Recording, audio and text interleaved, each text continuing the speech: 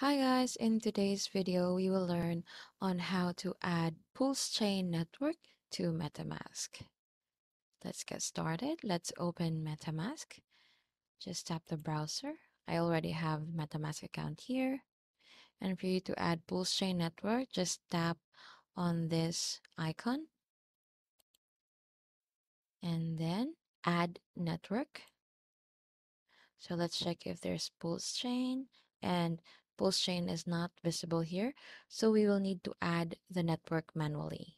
Just click on add a network manually and then add the Pulsechain information into these blank boxes.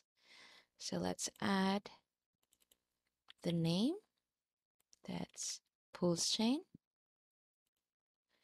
and then the new RPC URL.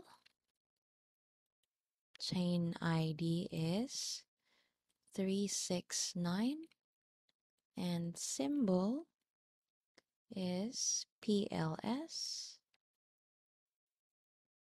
So block explorer URL is optional, but we'll just add here. Then double check everything, make sure that everything is correct.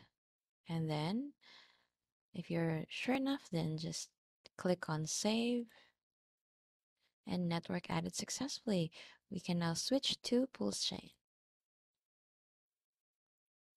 Alright, so here is Pulsechain network, and if you want to switch networks, just tap here at the right side and you'll be able to see all the options or networks that you have available.